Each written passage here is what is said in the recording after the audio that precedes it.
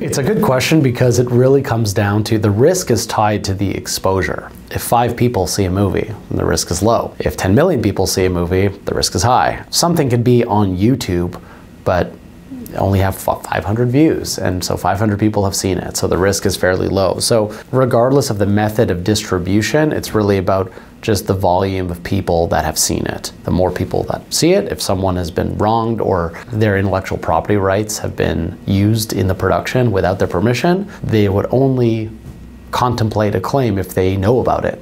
So it's really a question of visibility and exposure. The one thing is, with respect to an online platform that is easy to self-upload, self-distribute, such as YouTube, there are other remedies that one can take that would not be available otherwise. So for example, if someone, a third party, has their intellectual property infringed, a piece of artwork was shown on a feature film without their consent, if they see this on YouTube, they can simply report it. Individuals have reporting rights for intellectual property infringement or copyright infringement that would ultimately result, in most cases, in the takedown of the content. So the feature film might actually be taken down just because somebody clicked a few buttons and completed a very small form online. If a film is a Hollywood blockbuster and it's exploited theatrically, if someone sees it and they're upset by the same infringement, the remedies in which they can basically pursue are not exactly limited, but more complex and costly for them to do so. That would be the major difference, I would say. There is that added layer and ease for individuals or entities that have been infringed upon